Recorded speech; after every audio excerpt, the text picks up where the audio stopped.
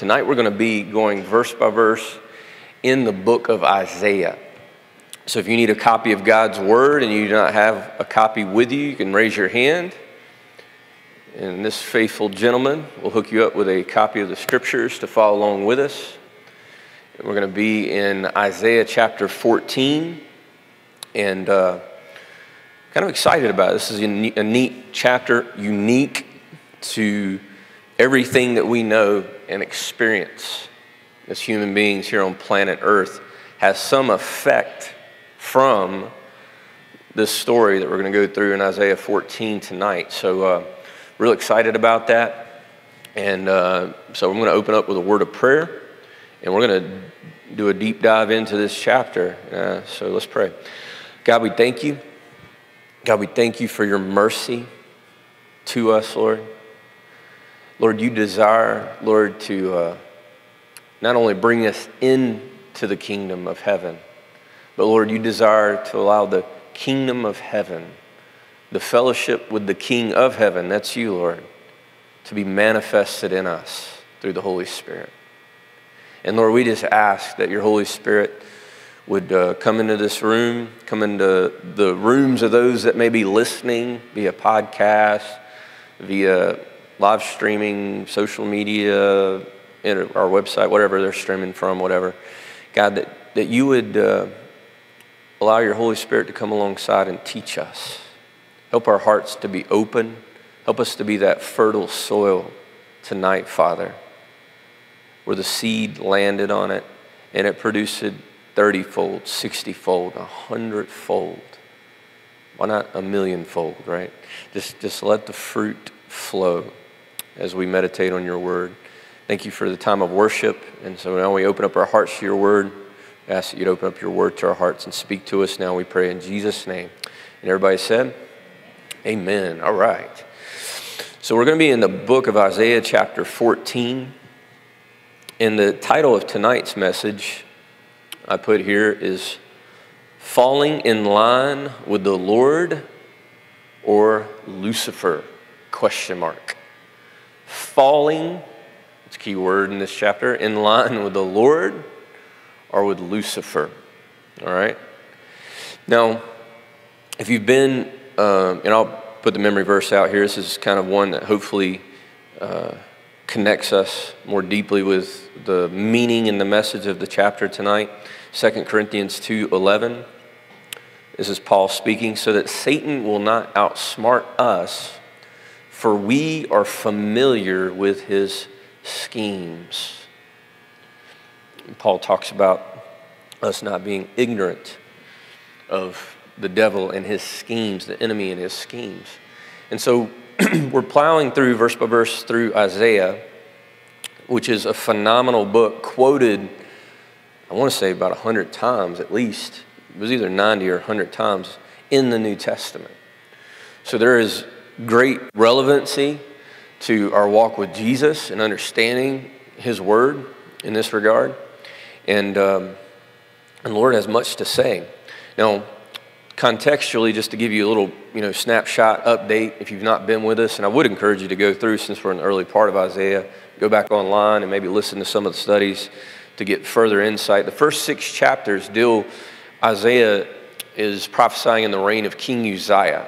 There's 4 kings it talks about at the beginning of Isaiah that he's prophesying underneath of. And tonight actually ends the king Ahaz that he prophesies under. It's Uzziah, Jotham, Uzziah's son. We don't hear a lot about him in Isaiah. And then Ahaz, which from chapter 7 to the end of chapter 14, the prophecy comes forth during those kings' reigns. Now, the segue for Isaiah 13 and 14 is kind of one unit. And Steve did a great job, and I would encourage you to listen to his study. And I'm going to actually, if you got your Bible, I want you to turn a page back. And we're going to look just a couple of sections of Isaiah 13 because it paints the backdrop for Isaiah chapter 14. It's God speaking of the burden against Babylon. Now, when we talk about prophecy, the prophets did something unique, and God did something unique through them, and we see it illustrated are pictured in Isaiah in some unique ways, where he's prophesying to the near, which means he's prophesying to something that may be imminently happening in his day. But then sometimes the prophecy broadens out to a further time period, into the future. He looks through the tunnel of time. Somehow his dependency upon the Lord causes him to see things God just reveals especially to him. You know, like the Emmanuel prophecy in Isaiah 7 is a classic example. We went through, Steve taught us that study, I believe, where it's speaking of, you know, one being born, a God with us. And there's some sense that maybe Hezekiah or the next king, but then you start looking at the details. And you're like, whoa, wait a minute. This is not the next king that's coming down the pipe. This is something else. And then Matthew confirms that, right? It gives us the, you know, interpretation of what that prophecy is about Jesus. So we see that throughout as you go through these prophecies. But, you know, the prophecy was against Babylon in chapter 13 of Isaiah. But it's not just Babylon, which is about 100 or so years after Isaiah lived, comes on the scene as a world power, Nebuchadnezzar, right? It's not just that, actually about 120 years. But it is, and that is a Babylon. Steve talked about Babel in Genesis 11, right? Tower of Babel, some of the same spirit, I believe, working behind that. And then in Nebuchadnezzar's day, that time period, chapter 13 mentions that, but it also speaks more specifically of the future Babylon, Revelation 17 and 18. And so I would encourage you, if you're really trying to get into the Word, understand these things, you know, 13 and 14, we're teaching on those. Jeremiah 50, 51 speaks more specifically about, in more detail about Babylon. And then Revelation 17 and 18 talks about the Babylon, which we get details of as we look at tonight's chapter. But Isaiah 13, let me look at a couple of verses together with you if you want to look at these with me. Key phrase to understanding this is not just talking about Babylon, but it speaks of a future events. Verse 6 of 13, it talks about the day of the Lord. Well, for the day of the Lord is at hand. That phrase, the day of the Lord, speaks of that day of judgment on planet Earth, Revelation 6 to 19. But it talks about there, it says it will become as a mighty destruction from the Almighty. Verse 7, therefore all the hands will be limp, every man's heart will melt, they will be afraid. Pains of sorrow will take hold of them. They will be in pain as a woman in childbirth, there in verse 8. They will be amazed at one another. So we see some of this mentioned in Jesus' time about the Great Tribulation, Luke 21, Matthew 24, Mark 13. Birth pains, right? Speaking of the last days, in verse 9, behold, the day of the Lord comes with cruel wrath, fierce anger, to lay the desolate. He destroys its sinners from it. The stars of heaven, their constellations, will not give light. Jesus talks about this in Olivet Discourse. The sun will be darkened in its going forth. And I found it interesting last week, or 2 weeks ago, when we were reading this, you know, Bill Gates is, and I don't know, but how much of this is going to come to fruition. It's talking about coming up with a plan to dim the sun, you know. And we're literally like reading this in Isaiah. You know, it's kind of just interesting. But you don't have to worry because the gates of hell will not prevail against, right? The Lord. But no, so you see these pictures of the Lord. In the day of his fierce anger, verse 13, we see these descriptions. In verse 19, it talks about God will overthrow Babylon, like Sodom and Gomorrah. These things have not yet happened.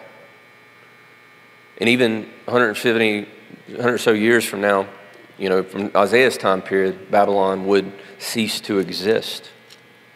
So we see this inner working. Babylon is being judged in Isaiah 13, and Isaiah 14 rolls into something different. So we pick up here in verse 1 of Isaiah chapter 14.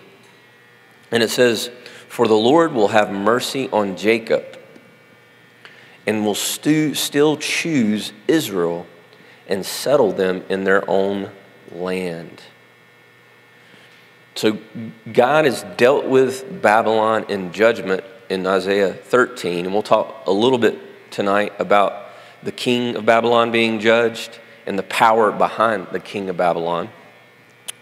But we see God showing mercy. This is an entrance, if you will, of God placing his chosen people into the land, an entrance into the millennial. Now we see Isaiah 11 through 12 talk about a little bit of these details of bringing the nation back together. It says, and it shall come to pass in that day that the Lord will set his hand against the second time to recover the remnant of his people who are left from Assyria, Egypt, from Pathros, Cush, and Elam, and Shinar, from Hamath, and the islands of the sea.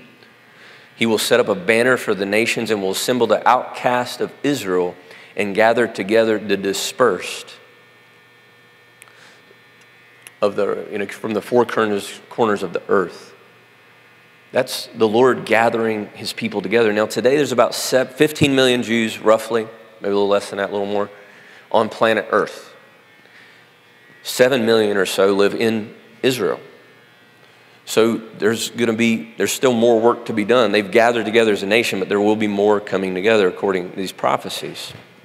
Now I love this phrase in Isaiah 14, and we'll get to the next part of this soon, but God will still choose Israel.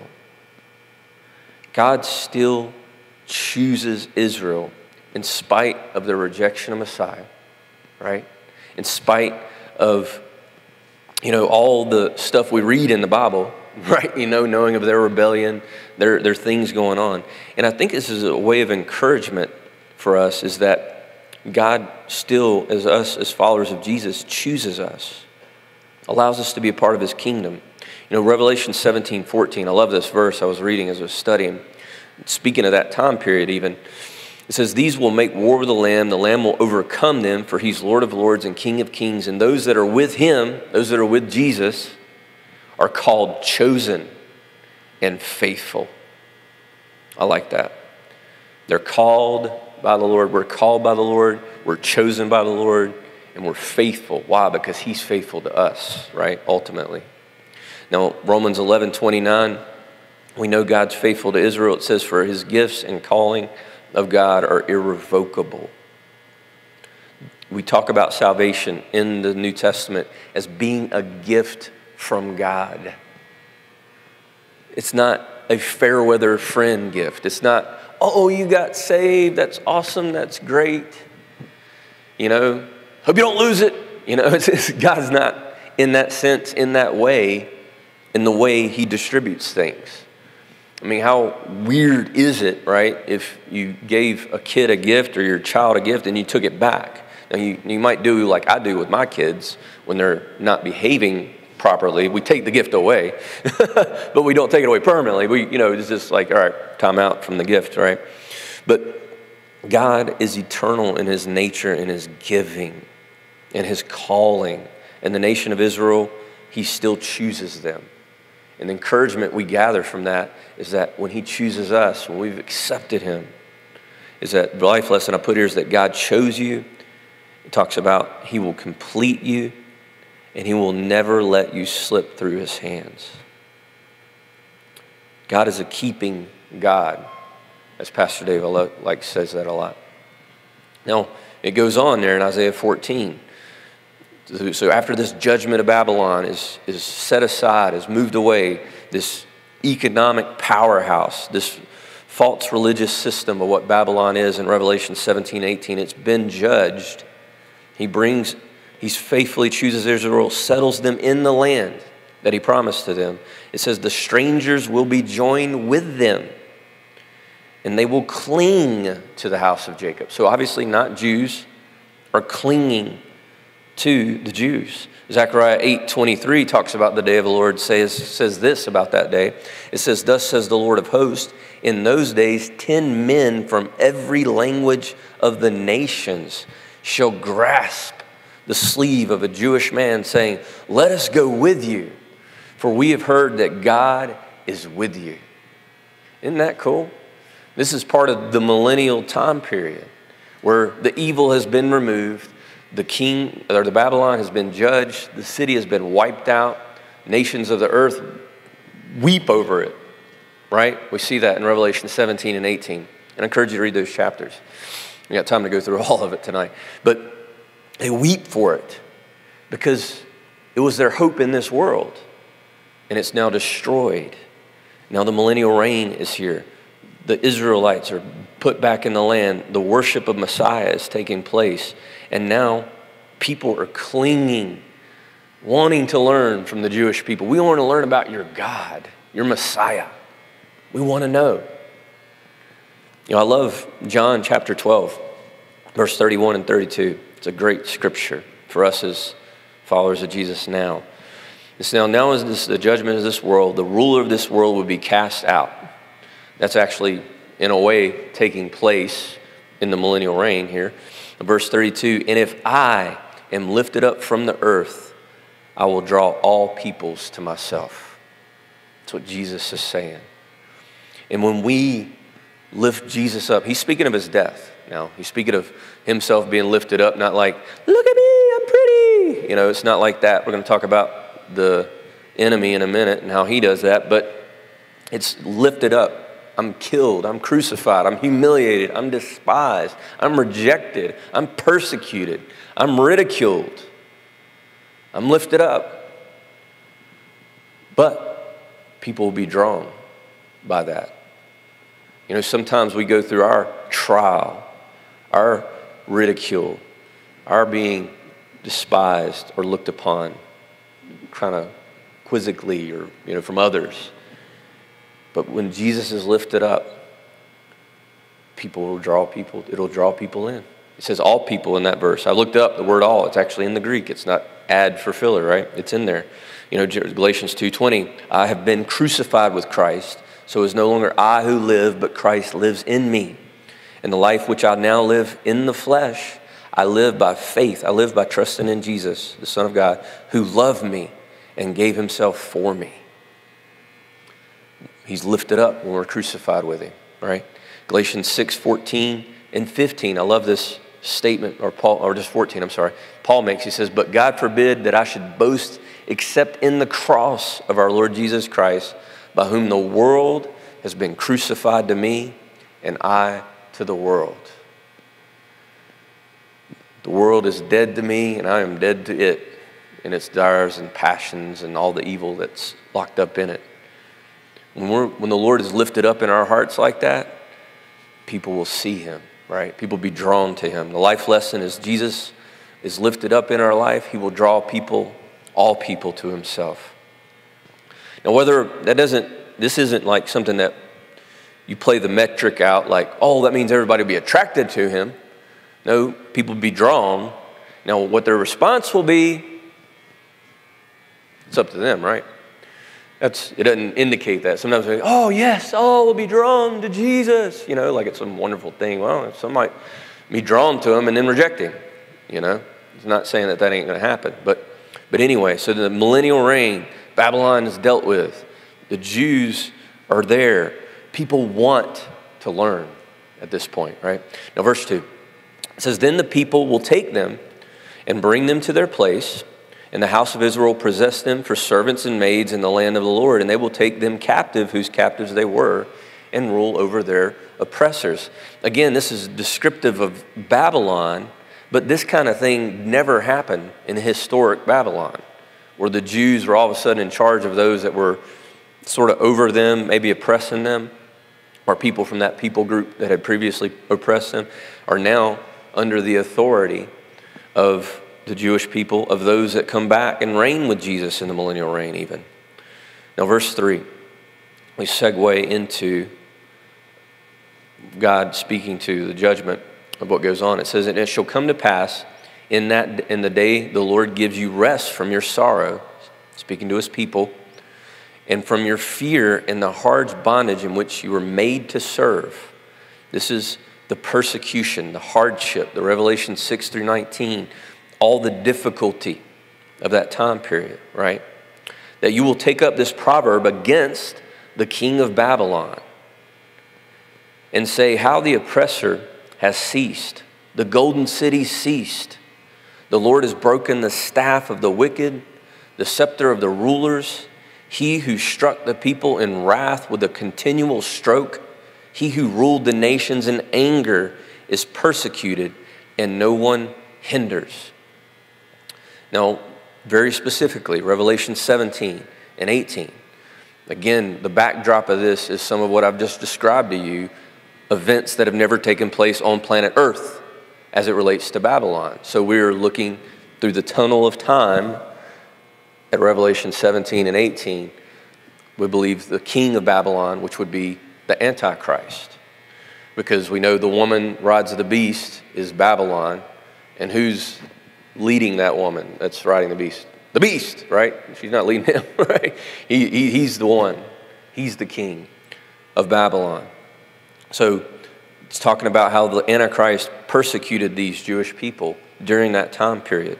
Now we know in Zechariah 13, 8 and 9, we get more detail about how many people are left out of the tribulation period that are Jewish. It says, and it shall come to pass in the land, says the Lord, that 2/3 shall be cut off and die.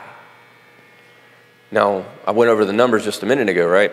7 million in Jerusalem or Israel today, maybe 15 million worldwide, give or take. I mean, imagine 1/3 of that dying now. That's another Holocaust, right? Straight up, another Holocaust. But during that time period of the tribulation, 2/3 will be cut off and die. 1/3 should be left in it, and then 1/3 through the fire will refine them as silver is refined and test them as gold is tested. They will call on my name. These are the true Israel. This is where Romans 11 talks about all of Israel will be saved. This is the whole of Israel. This is the 1/3 that's left that will be saved. And I will answer them and say, this is my people, and each one will say, this is the Lord my God. So this is the proverb they're bringing up against the king of Babylon, against Antichrist there in verse 4. Now, verse 7, it says, the whole earth is at rest and quiet. Why? Because this king has been taken away. His staff's broken, it says there in verse 5, because he struck all the people, hurt all the people, and now he's gone.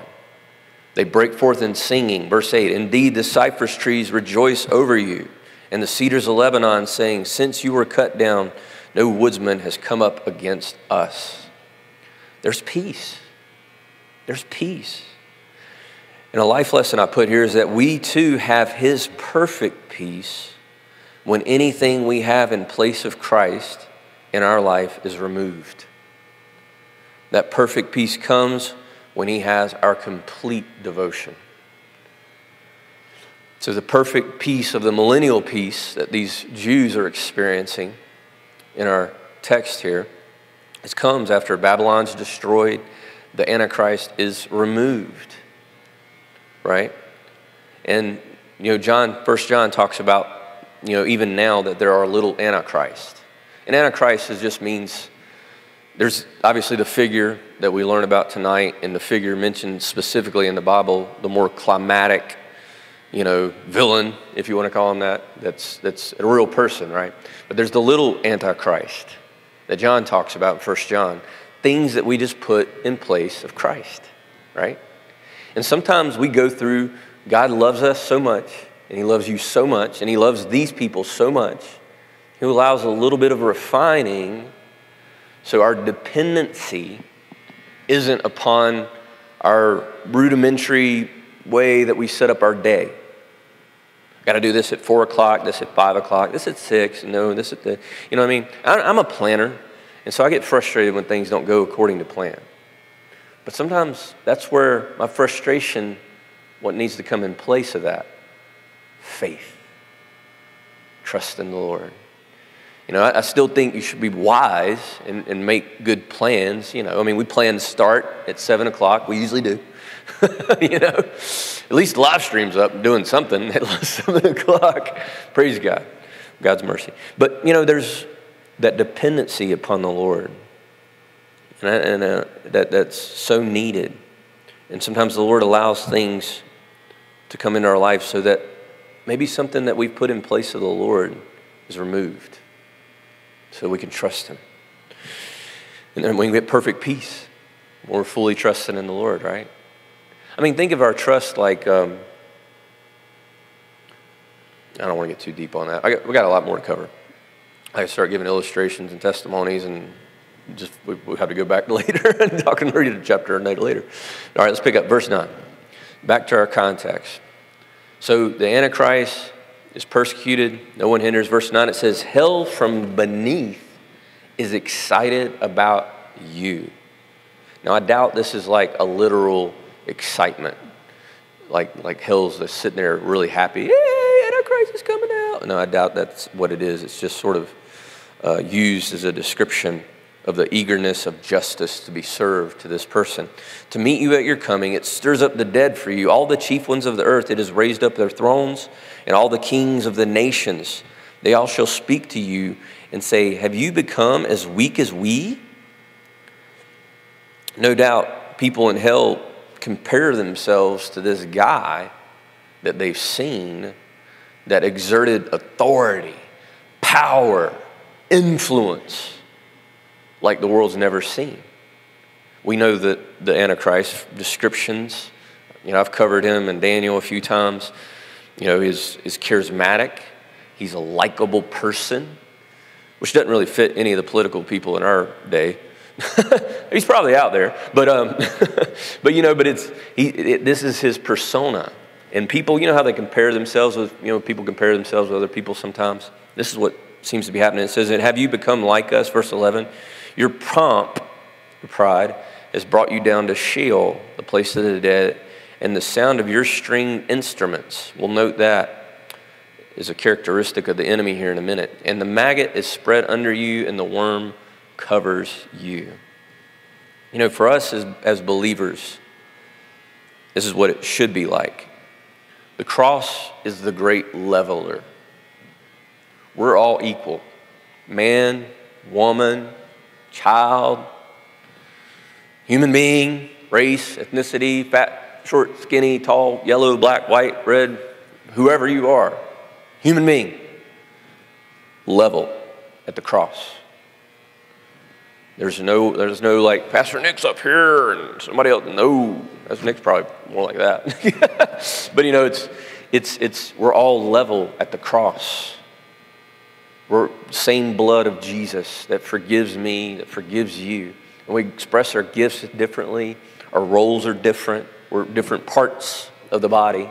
Like Paul says, we're not all an eye, we're not all a mouth, we're not all a hand. But we have an equal function and equal representation before God through Jesus. It appears here, those that don't accept that are proud, hell is the great equalizer. Hell is the great equalizer. That's what we're seeing here with Antichrist descending into it. It's like, we thought you were awesome, man, on planet Earth. You were the man. You're like us. People that follow after these major athletes, these major music stars, these major entertainers and influencers, thinking they're all that in a bag of chips. Unfortunately, some, that road is a broad path to destruction, are going to look in hell and just be like, I listened to you. I was impressed by you. You're like me. And they're not celebrating in hell, by the way. Rich man proves that. No. We know Revelation 19:20. The beast was captured, and with him the false prophet who worked signs in his presence by which he deceived those who received the mark of the beast and those who worshipped his image. These two were cast, listen to this, alive into the lake of fire burning with brimstone. So apparently Jesus, when he appears, if you read Revelation at the end of 16, you see the battle of Armageddon, Megiddo, it's talked about there. And then 17, it's an interesting sequence. Then 17:18 talks about the great city of Babylon, how it's destroyed. And then Revelation, as we read in this verse here, 19, talking about the Antichrist and the false prophet, they're ultimately getting thrown in, straight into there, alive. Didn't necessarily say, the Lord talks about destroying with the breath of his mouth when he appears. Didn't say exactly how that was playing out, not like an insta-death for everybody in that moment, but apparently these guys are thrown straight in. So that's the end game for the Antichrist. Now, we get into this thing with Lucifer. Verse 12, it says, now, and this kind of like switches the gear slightly.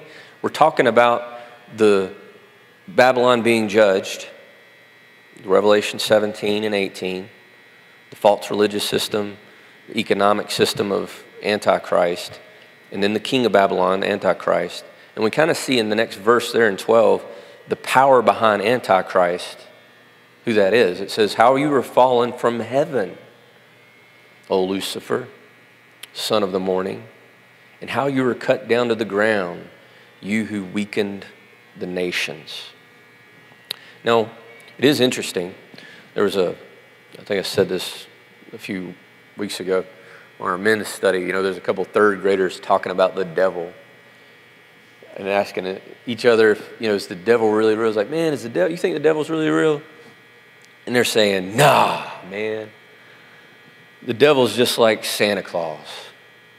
It's your dad. That was funny.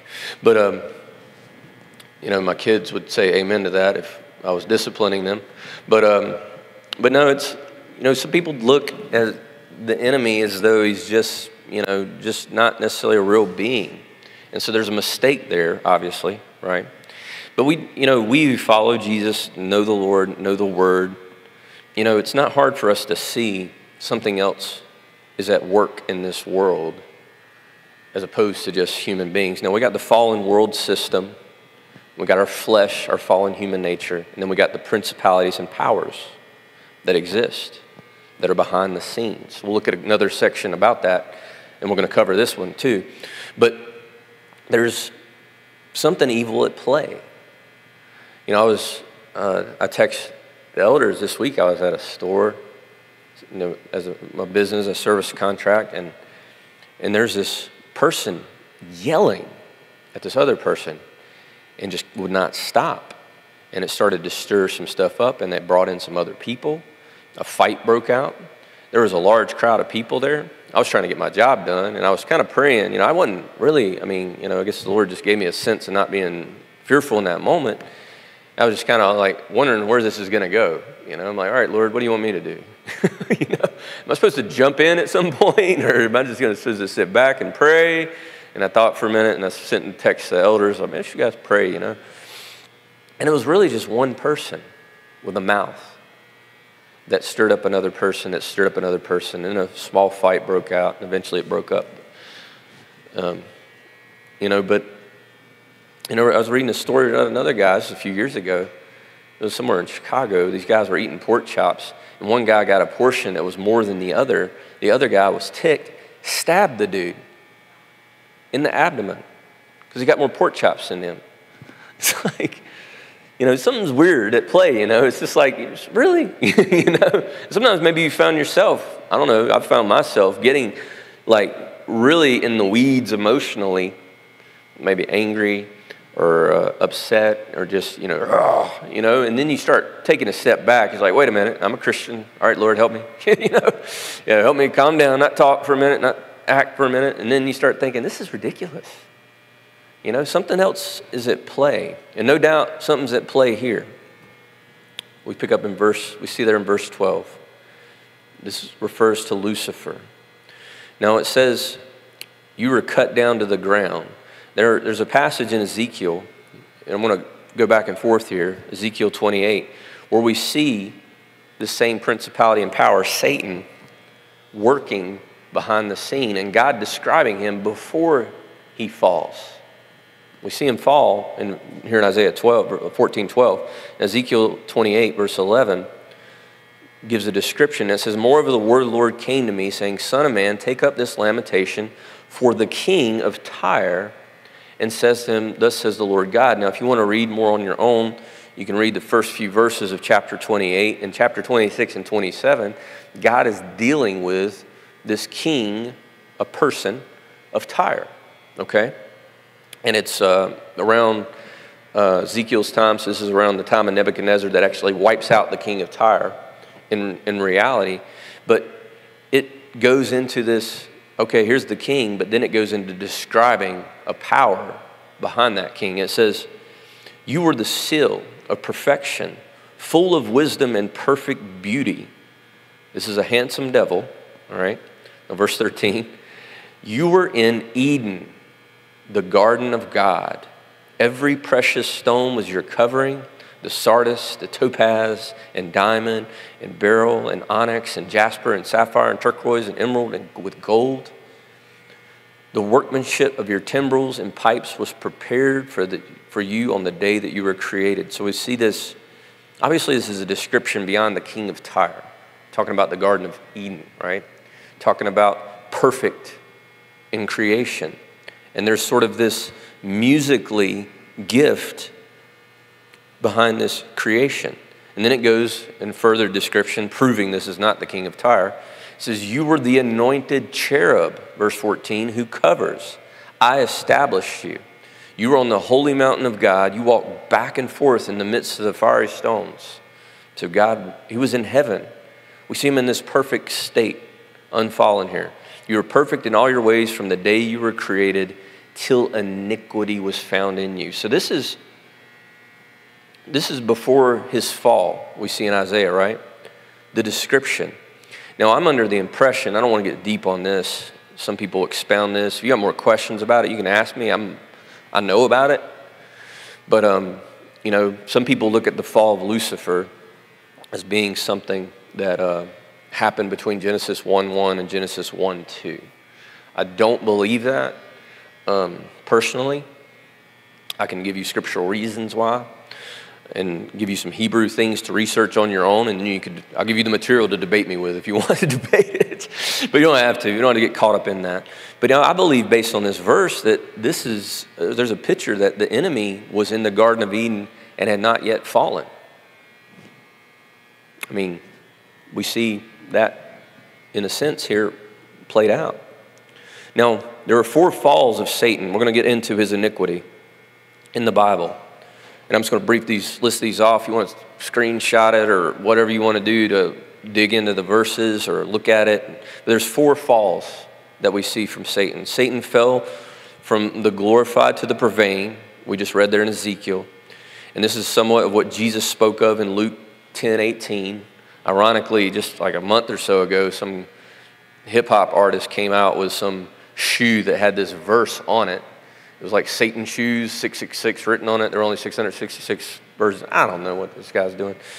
He's obviously just trying to get some attention, which is no different than an enemy. But anyway, and he says, when I saw Satan fall like lightning from heaven. Now, this is the only fall of Satan that has already happened. So there's 3 more falls that Satan has. The second one, Satan will fall from having access to heaven. We see in Job chapter 1 that the enemy, he may have fell from his role, right? That's what we know of now. But he didn't fell from having access to heaven. You can look at those scriptures, Job chapter 1, Zechariah 3, and we see in Revelation 12:9, that he accuses the brethren day and night before God. So he's not in hell like some things want to illustrate. The enemy's got his little pitchfork. He's in hell sitting on a throne somewhere. He is not yet in hell, folks. That is not truth. There's other people in hell that beat him to it. Antichrist beats him to it. But hell, but I don't want to get too deep on that. But the third thing, Satan will fall from his place on earth to bondage in the bottomless pit for 1,000 years. We do see that in Revelation chapter 20, verses 1 through 3. He's bound by a single angel, by the way. And number 4, we see finally, and mentioned Isaiah 14:12, Satan will fall from the bottomless pit to the lake of fire, which is commonly known as hell. So he's going to be released after the 1,000 years to go deceive the nations again. And in Revelation 20:10, he's cast into hell permanently. Now, verse 13, we see the description of his iniquity that was found in him. It says, for you have said in your heart, I will ascend into heaven. I will exalt my throne above the stars of God. I will sit on the mount of the congregation, on the farthest sides of the north. I will ascend above the heights of the clouds. I will be like the Most High. These are the 5 I will statements. And this is the first time in the creation of the heavens and the earth that we know of that another will was exalted above the will of God. Right? And there's so much self-centeredness centered around these. Now, I will ascend to heaven. I'm going to make heaven is going to be my place of honor. I will exalt my throne above the stars. I'll be a throne exalted above angelic beings. We see a description we'll look at in a minute in Revelation 12 of the stars It's mentioned in Job 38, verse 7. It's not in my notes if you want to look that up. Stars are compared to angels, so that's kind of where you get that. But so he wants to be above the rest of the angelic host. That's what he's wanting. I want to be above the mount of the congregation. I want honor and attention above the congregation. I will ascend above the heights. I will continue to rise above the angels, above the congregation. And then it says, I will be like the Most High. Notice he doesn't say, I want to kick God off the throne. That's commonly what people think. Oh, I'm just going to kick God off the throne. That's not what's happening. I just want to be like the Most High, equal in attention, if you will, given to the Most High. You know, it's interesting, Lucifer, when Jesus was tempted in the desert after the baptism, right? For 40 days, you know, Satan tempted Jesus and took him up to the top, ascending to the top of the temple. That was his temptation for Jesus. And he says, you know, look at all the kingdoms of the earth that you see. If you bow to me, I'll give it to you. Now, Jesus, interestingly, did not correct him. Jesus didn't say, hey, you can't do that. It's not yours. Why did he say that? Well, the enemy, God had trusted creation to mankind. And when the enemy deceived Eve, and interestingly enough, what is it in, we'll get to that in a minute. But, you know, he deceived Eve, asking her if she wanted to be like God. That was the same thing that those I wills, I want to do this, I will do this, I will do this, I will do that. Same temptation that he succumbed himself to. He tried to get her in, but man turned the title deed over to the enemy. And Jesus did not correct him. He did not say you can't do that. Now, ultimately, the works of the enemy were abolished by the cross, right? We know that. And we see in Revelation chapter 5 and 6, the title deed of planet Earth is sealed. The seals of judgment mentioned in Revelation, that title deed is handed over to Jesus, and he begins to take full ownership in Revelation of the earth. But now he's given us the keys to the kingdom, if you will, by us accepting Christ to drive out the enemy. That's a whole other thing. But there's this attention, this self-focus, me, myself, and I. It's so interesting in America because a lot of stuff we have is centered around this very subtle idea of pride. You know, I will. The middle letter of pride is I, right? This was all about Satan, all about me. And we have so many self-help books in our world, in our country. So many groups of people that are in positive atmospheres. I'm not saying they're not essentially nice and positive, but that coerce, promote, and exalt self. It's not about little pentagrams and sacrificing chickens and stuff. Actually, the Satanic Bible doesn't even, it's like discourages that. Don't even do that. Satanic Bible is all about exalting yourself. It's all about you, right? What do we know from the gospel? 1 Peter 5:6, therefore humble yourselves under the mighty hand of God, that he may exalt you in due time. Mark 9:35, and he sat down, called the 12 to him, says, if anyone desires to be first, you want to go to the top? Be last of all and servant of all. The opposite we see of what the enemy does in Isaiah 14. Now back to the Ezekiel, we'll cross over and look at a couple more details concerning this iniquity that's found within Satan, right? This is where it begins. You thought sin was in the garden. Well, yeah, but it began in the heavenly realm with the enemy. Ezekiel 28:16-19, it says, by the abundance of your trading, you have become filled with violence within, and you sinned. Therefore I cast you as a profane thing out of the mountain of God, and I destroyed you, O covering cherub. Now, there's different angelic classes you read in the Bible. There's seraphim. We saw in Isaiah 6. That's actually the only time in the Bible they're mentioned. You want to go back and listen to that study, it's fun. Then there's cherubim, and then there's other angelic hosts, okay? So there are different classes of angels. Lucifer, Satan, the devil is a cherub. But anyway, it's a whole other thing. Your heart was lifted up because of what? Your beauty. God had given him beauty, but his heart was lifted up because of it.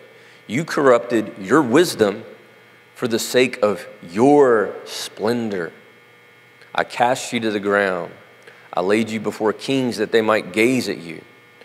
You defiled your sanctuaries by the multitude of your iniquities and by the iniquity of your trading. Therefore I brought you from fire from the midst. It devoured you. I turned you to ashes upon the earth in the sight of all who saw you, and all who knew you among the peoples are astonished at you. You have become a horror and shall be no more forever. So there was this self-interest in beauty, in the way he looked. He's like, I look pretty good, you know.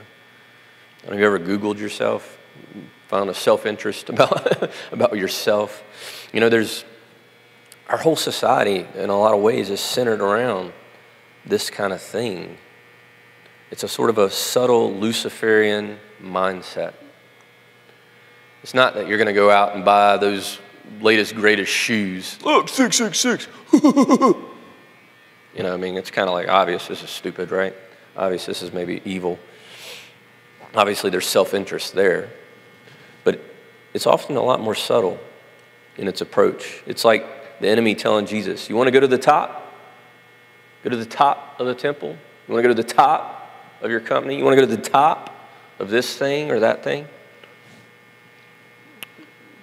Now, I put this slide up here. Some of why was Satan motivated like this. I thought this was a good little excerpt from, I think it's David Gutz's commentary. It says, the violence that he had, it spoke of there in Ezekiel, against humanity is perhaps explained by the idea that Satan rejected God's plan to create an order of beings made in his image, who would be beneath the angels in dignity. So we understand that from those scriptures. It would be served by the angels in the present and would one day be lifted in honor and status above the angels. And obviously the Bible talks about us even judging the angels, human beings. Satan wanted to be the highest among all creatures, equal to God in glory and honor. And the plan to create man would eventually put men above angels.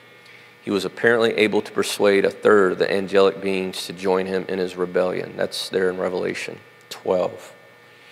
Talked about a dragon swiping a third of the stars, picturing angels to be on his side.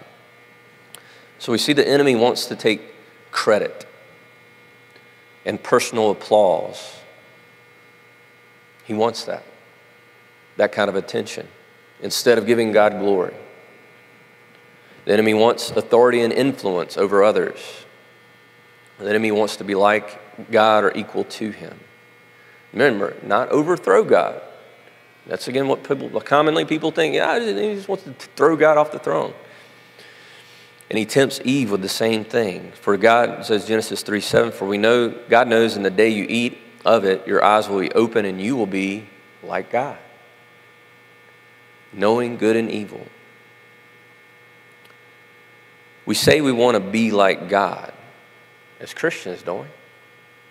I want to be like God. The question is not just that, but it's why do you want to be like God? Why do I want to be like Jesus? Is it so that I can draw all men to myself? Well, he was despised. He was rejected. He was ridiculed. That was him being lifted up to draw all men to himself. Do I want to be like that? I want to be ridiculed. It's like, no thanks. Shy away. Aren't we supposed to be like God? Philippians 2:3-8, the amplified version of this, pretty detailed. It says, do nothing from selfish ambition or empty conceit, through factional motives or strife, but with an attitude of humility, being neither arrogant nor self-righteous. Regard others as more important than yourselves. If you read that in another translation, you hear about self-esteem a lot. Have better self-esteem. Self-esteem was only, like King James, New King James, it says the only time you see the word self-esteem together in the same scriptures are there in those two translations. But it says esteem others better than yourself. But anyway, do not look out for your own interest, but the interest of others. Have the same attitude yourselves, which was in Christ Jesus. Look to him as your example in selfless humility.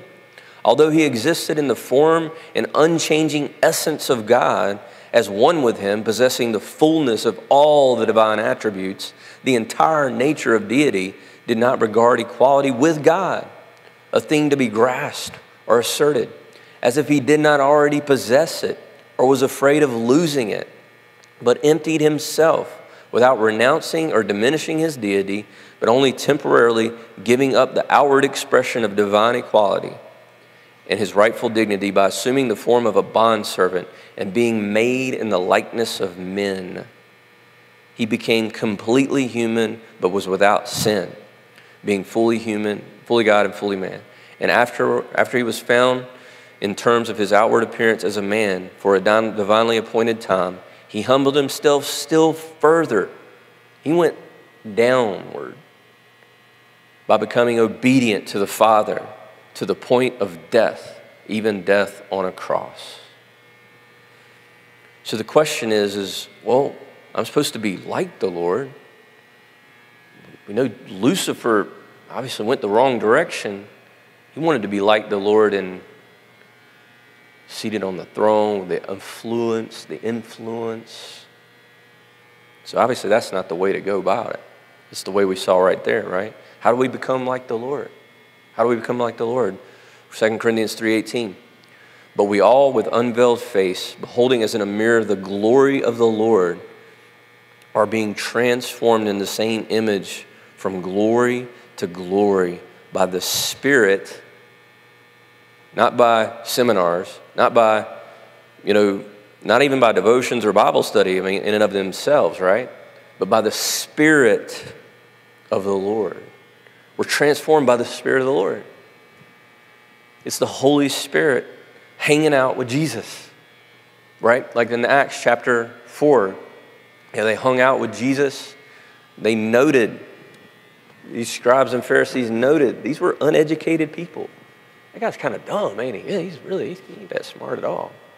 He's been with Jesus, Isn't that cool? Would you rather be a scholar, or would you know a lot of stuff about the Bible, or would you rather be, hey, I just know Jesus, man? I prefer to be with Jesus. I want to know the Word, but I want to know the God of the Word, right?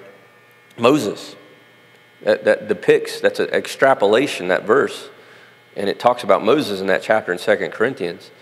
Moses didn't know that the glory was beaming off his face.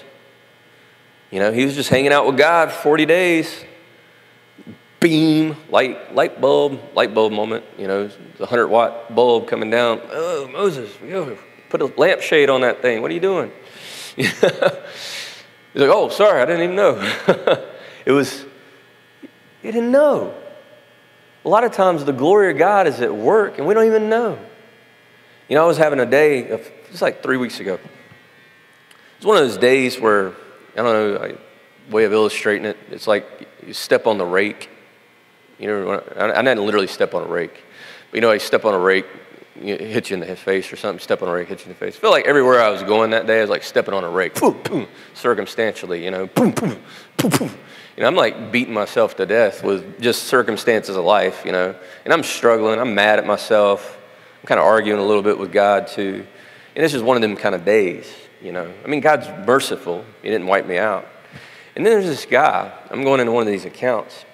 Apparently, when I was a youth pastor here a few years ago, like a decade ago, but more like 15 years ago, but early in the church life, hey, I was his youth pastor, and he's a grown dude now. He's got his own child, 25, 26 years old, and this guy is beaming with joy. This dude is like on fire for Jesus, and he is sitting there like building me up, encouraging me, talking about all this awesome stuff apparently that I did as a youth pastor and all this stuff, and I'm sitting over there with bruises all over my face from stepping on rakes all day. And I'm just like getting blown away by this guy. And I'm like, dude, you sound like you're talking about somebody else. You sure you're talking about me? You talking about somebody behind me? He was just really encouraging me. I was like, wow, It's like, you got the gift of encouragement, or something. Totally. But it was unbeknownst to me, God used me at some point in this person's life to bless them. And they were excited about it and encouraging about it. And I was like, dude, you're like Barnabas. You're Barney the dinosaur. You need to hang out with me, man. Just walk around with me, encourage me all day. Any more of you in my life? But I should have hit the record button and just listened for a few minutes. But it was totally the Lord. I mean, I knew it was the Lord. He wasn't praising me like that. I mean, it was just, he's like, hey, I give all glory to God, and all this stuff. I was like, oh, well, cool, praise God. But God often uses us when we're not expecting him. We're not perceiving it like Moses, right? He didn't really perceive that he was glowing, right? He was probably thinking about, what am I going to eat next? He comes down off the mountain and all these people are like, oh, I can't see.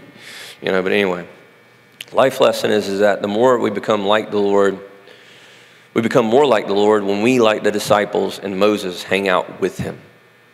He makes us more into his image, and often we're unaware of it. Perhaps our head would explode if we saw how God was really using us, right? We don't want to become like Lucifer in that. But no, verse 15. Continuing on, speaking of the enemy, it says, you shall be brought down to Sheol, the lowest depths of the pit. Verse 16, those who will see you will gaze at you and consider you, saying, is this the man who made the earth tremble, who shook the kingdoms, who made the world as the wilderness and destroyed its cities? Who did not open the house of his prisoners?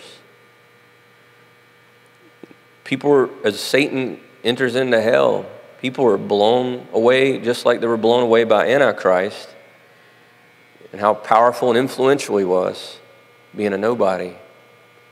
And the enemy, people will look at him and be like, really? What? Devil? Huh? That's you? That's all you got? That's all you are? You shook up the world? You?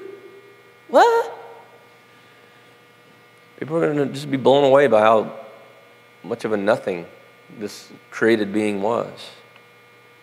And there's two things at play in believers. There's the tendency to, people are, Satan's either like overestimated, like put on level of being God's opposite, which he is not. We see clearly from these scriptures, he is a created entity, a being, and there is no one like God. That's what sets him apart as holy. It's not like those old South Park cartoons with Jesus and Lucifer fighting in a boxing ring. Nothing like that. Can't even compare to God. Not anywhere near him. So people conflate the enemy being as that big, but also he can be underestimated in some ways. His influence is pretty powerful, but truth, his frame, is not. 1 John 4:4, you are of God, little children, and have overcome them, because he who is in you is greater than he who is in the world.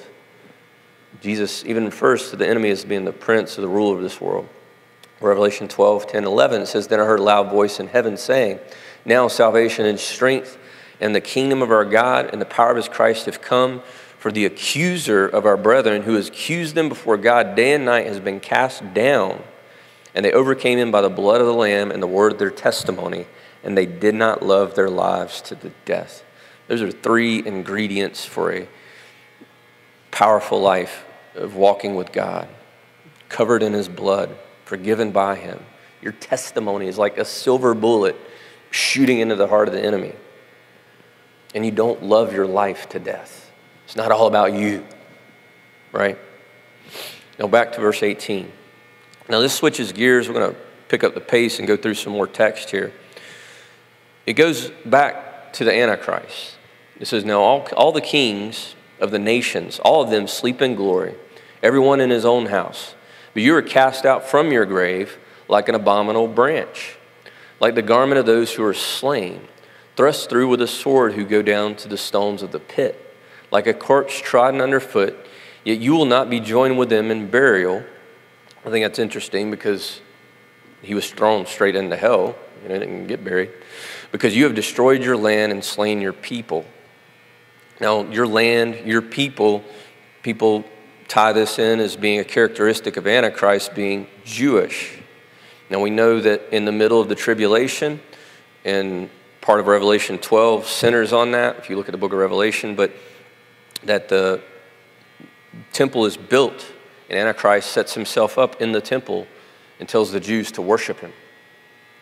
He puts himself up into that thing. No doubt he's influenced by Satan to do that, right?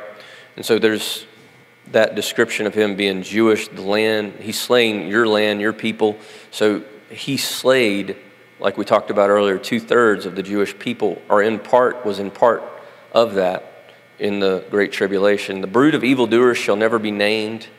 Prepare slaughter for his children because of the iniquity of their fathers, lest they rise up and possess the land and will face the world with cities. His regime will fail. Verse 22, for I will rise up against them, says the Lord of hosts, and cut off from Babylon the name of the remnant and the offspring and the posterity, says the Lord. I will also make it a possession for the porcupine. Now, this is, I think the Hebrew actually calls it the bittern. It's actually a type of bird. It's not a porcupine. You think, what in the world's a porcupine doing here? Just like sticking out in the middle of all this stuff going on. But this is after things have been wiped out. It says, in marshes of muddy water, I will sweep the broom of destruction, says the Lord of hosts. So just like the sweep in sports, everything's wiped out, right? All of Babylon's being wiped out there. Now, verse 24, the Lord of hosts has sworn, saying, surely as I have thought, so it shall come to pass, and as I have purposed, so it shall stand. This is a really cool verse concerning God. God thinks it, it happens. Don't you wish things worked like that for you? At least once in a while. Now, obviously, it would be terrible if it did it all the time because our heads are not right. But I love these verses. Psalm 139, verse 17, 18. How precious are your thoughts to me, O God. How great is the sum of them. If I could count them, they would be more in number than the sand. God's thoughts toward you and the goodness of those thoughts are massive. They're ginormous.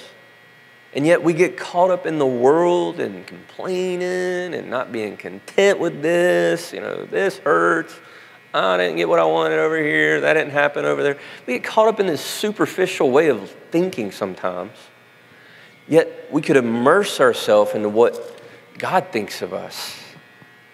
And knowing that his thoughts toward us are super good in massive amounts of, you can't even count them. So I tell this to my kids, you need to count your blessings when you go to bed until you fall asleep. Count them. Thank God for what you have. Just keep doing it until you fall asleep, because my kids are toddlers and they have super energy and they're up all the time. And I'm not able to be up all the time. But anyway, Jeremiah 29:11 says, for I know the thoughts I think toward you, says the Lord, thoughts of peace, not of evil, to give you a future and a hope. Unfortunately, only in that promise, in that context, only a remnant experienced getting to go back to the land and rebuilding the temple and all that fun stuff that God had in mind to do. They didn't put themselves in the place where God's thoughts were being communicated, where there was community around God's thoughts, right? So important, man. There's so many people I see on a regular basis. I ask them about church, and it's treated very lightly. It's like they have a belief in the gospel. They have a belief that the Bible's true, and then it's like, the New Testament is basically written to churches. You should be in one. You can come to ours. You can watch online and then come, or whatever it may be. But it's a community where we're surrounded God's word. We're seeing what he has to say. We're experiencing the testimony of other people in the body of Christ to lift us up, to encourage us. It's where we find other Barnabases, right? Not Barney the purple dinosaur, but Barnabases that help encourage us, to build us up, right? We're having a down day. Come into the spout where the blessings come out, man. Stick with it. I ain't saying, obviously, you do that in your personal devotional life as well. But anyway, get too deep. And it says now, verse 25. Some people say it transitions. If you take it in context, this is a continuation. And it was used in this context in previous chapter. The Assyrian here in verse 25 is that I will break the Assyrian in my land, and on the mountains tread them underfoot. The near sight prophecy is that Hezekiah, the Assyrian, will come down and God strikes him with an angel, destroys them. Definitely could be that. In the far sight, the Assyrian represents Antichrist. And the mountains are representative where Jerusalem is. It says, his yoke shall be removed them, and the burden shall be removed from their shoulders. And this is the purpose that is purposed against the whole earth. This is where, again, that's the description that makes this a bigger thing than maybe just an isolated incident that's prophesied of in the near future. And it says, and the hand is stretched out over all the nations. The judgment of God is stretched out against them. And for the Lord of hosts is purpose, and who will annul it? His hand is stretched out. Who will turn it back? So this yoke is going to be removed from the people. The yoke of Antichrist, punishing the people, or making it hard on the Jewish people, is removed by the Lord's return. Verse 28. This is the burden of which the year came the year of the king Ahaz died. Now we're ending the life of King Ahaz. We saw the end of the life of Uzziah in Isaiah 6. Ahaz was a bad king.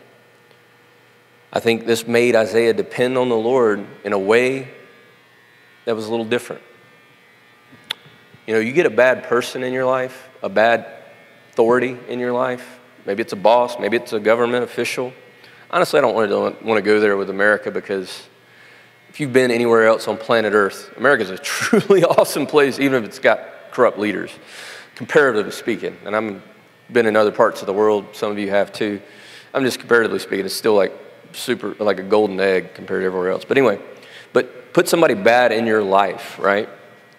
That affects you personally. Isaiah was in the king's court. He probably had to deal with Ahaz periodically. We saw him in Isaiah 7 deal with him, right? It makes you depend on God, doesn't it? And look at what amazing prophecies came out from his life in Isaiah 7 through 12. The prophecies about Messiah, the kingdom, all the way into the future that we're looking at. This came from a deep dependency upon the Lord during a time when things were rough for him personally, probably. Because the Bible says Ahaz was a bad king. Now, he goes into a new prophecy. We'll finish these verses and finish up here. This is a new prophecy. It says, do not rejoice, all you of Philistia, because the rod that struck you is broken.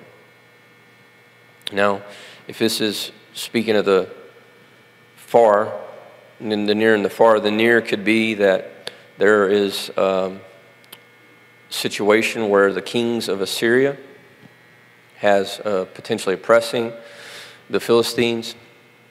Some people look at it like that. I think it may be more of a far prophecy. It says, do not rejoice, you of Philistia, because the rod that has struck you is broken. I think it speaks of Israel that had in the past been a burden to Palestine, Philistine today, Palestinians today. This is the same area, that during this great tribulation period, that the Philistines are rejoicing because the Israelites are being persecuted. And we know in 9/11, something of this nature happened, where there was great joy in Palestine when the United States was attacked. And obviously we're allied with Israel, not saying we are. Now, it is important, when we look at this, what does God say not to rejoice over? I think interesting, Jesus said, don't rejoice that you have the power over demons, but rejoice that your name's written in heaven. Proverbs 24:17-18 says, do not rejoice when your enemy fails or falls. Do not let your heart be glad when he stumbles, lest the Lord see it and it displease him, and he turn his wrath away from him. So there's that part of our heart. God doesn't want us to get caught up in the destruction of someone else, even if they're bad, right? Even if they might deserve it, right?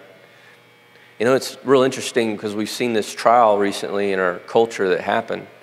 And I've seen people that, you know, I think of as sort of, I would say, before this event, for sure, that I would say, oh yeah, they know the Lord, they're mature. And there's a sense of, yeah, this guy got what was coming to him. Really? Do you want what could be coming to you apart from Jesus? I don't think any of us would, right? I think it's an attitude to approach things. Maybe there's some wrong going on there. Maybe God is administrating justice. Don't get all excited about it. It's not the way of the Lord, man. The life lesson I put is don't rejoice at the fall of an enemy or power we have over the spiritual enemy, but rejoice that he purchased a place in heaven for you to be with him. You need to get caught up in that mindset. Now back to our text, verse 29, don't rejoice, Philistia. The rod that you struck is broken. You know, potentially the Israelites, being broken. Don't get excited about that. For out of the serpent's roots will come forth a viper, and its offspring will be a fiery flying serpent. So I think of some like dragon breathing fire, when I see this verse, right? So they're going to get it. You're going to start rejoicing over somebody that's, going down. Well, you're going to get it too. And then it says, the firstborn of the poor will feed, and the needy will lie down in safety. I will kill your roots with famine, and it will slay your remnant. Now, the firstborn, we know in Exodus 4:22 that Israel is God's firstborn. So the firstborn of the poor will be fed. The needy will be safe. But I will kill your roots with famine and slay your remnant, Palestine, Philistines. Well, O gate, cry, O city, all you of Philistine are dissolved, for smoke will come from the north, and no one will be alone in his appointed times. Judgment will come on them too. They will be invaded as well, be it the last days, be it Assyria in a few years. Verse 32, what will they answer to the messengers of the nation? What are they going to answer them? These people that have sort of maybe in this position of potentially mocking Israel. It says that the Lord has founded Zion, and the poor of his people shall take refuge in it. Kind of goes back to what we were talking about earlier, that Israel was chosen by the Lord. Israel is chosen by God. And the people around them are going to know it. We know it if you know the Bible. And if you've been here any length of time, we go through the Word, trying to go cover to cover. We see it's pretty clear. God's making it clear again tonight as we look at it. And I find it interesting. It says very distinctly this description. The poor of his people shall take refuge in it. Let me read this last scripture with you guys. I'm going to pray. Matthew chapter 5, verse 3. It says, blessed are the poor in spirit, for theirs is the kingdom of heaven. The Beatitudes. These are not things that you want to have on a resume, like currently, right? Blessed is the poor. I'm poor. Put that on my resume. You want to talk about how good you are or how great you did something. You don't want to, I'm a broke joke here, But this is the attention that God gives to those that recognize that really, and this is not, again, it's not always necessarily just monetary wealth. We really recognize that we're bankrupt in this life apart from Jesus. We're blessed because we can now receive in a purely dependent way the eternal kingdom. It becomes special to us when we realize that here on planet Earth, we're just a broke joke, man. But in his kingdom, oh man, there's riches, there's abundant life, there's joy, there's peace, there's forgiveness. There's so much that God has, so many thoughts that he has toward us. to give us peace, future, hope. It's all wrapped up in our relationship with him. It's all a good thing. I'm going to go ahead and close this in prayer. We're going to finish that out for tonight. Let me pray. God, thank you.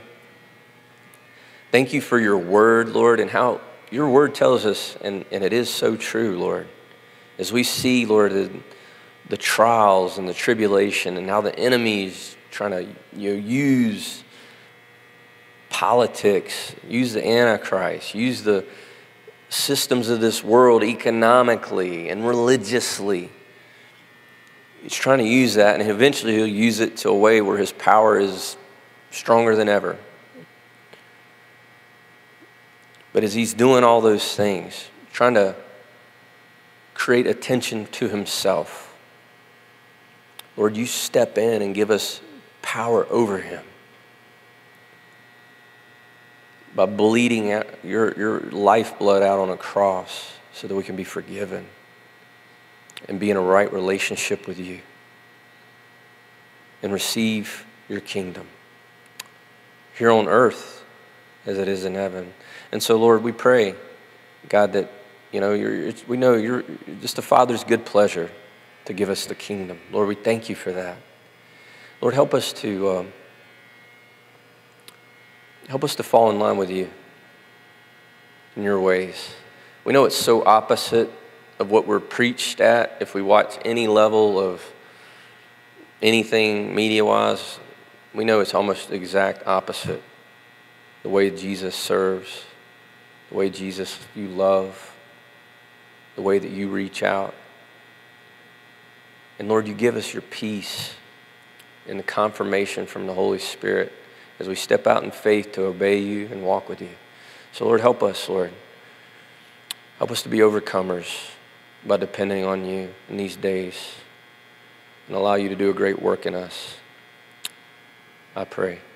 And may the Lord bless you. May the Lord keep you. May the Lord make his face and his light shine upon you. May he bid you his peace, his shalom. In the name of Hashem Yeshua, that's the name of Jesus. And everybody said, amen. All right. God bless you guys.